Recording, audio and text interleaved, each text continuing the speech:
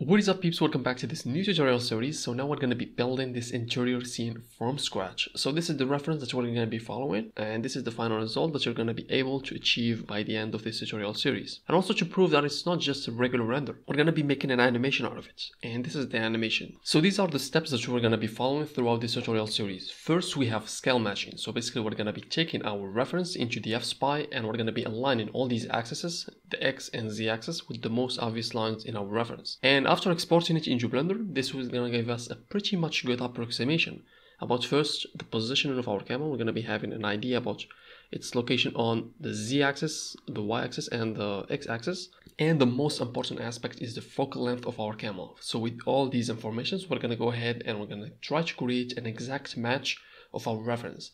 This one's going to be 100% accurate, but we're going to be shooting for something like 85 to 90% accuracy.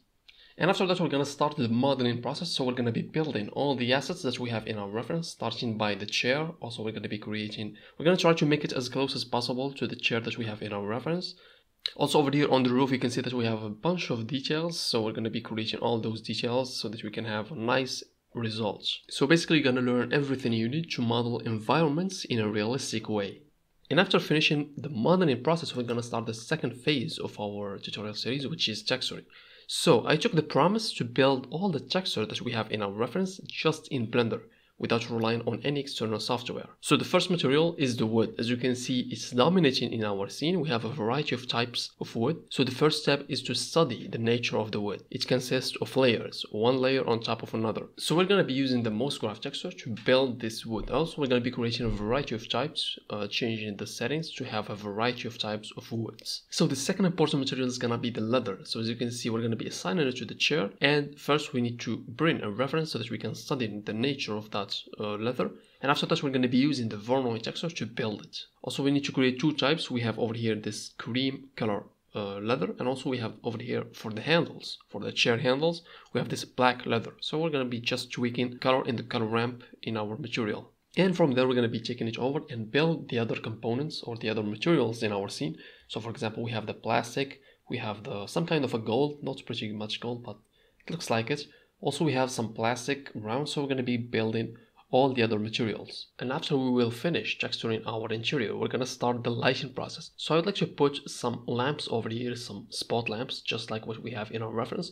Also, we're going to be using the emission shader to emit light from these lamps on the top. And after that, we will give our scene render to see how everything will look out. And also what we need to do is to jump into the compositing, and we will start using the nodes. For example, we're going to be using the glare to add some fog in our scene.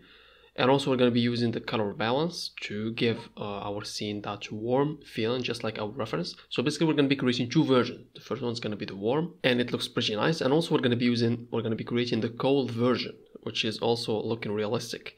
And after that, we're going to be adding some blurry vision, just a slight blur to make it look like a real camera shot. And we will finish by making this animation. Also, I'd like to add some effects to the camera. For example, we're going to be adding the noise modifier over here, just so that we can make it look even realistic, give it that shaky movement, slight shaky movement, just like if someone is holding that camera for real. So I will be sharing the long format tutorials, one each day, and also you will find everything you need on the website realityfigures.net. You can download the assets, textures being used. So if you want to see more of this photorealistic project creating content, so I have some other interesting projects to share, but please consider subscribing. It helps. Also give this video a thumbs up if you have any suggestions.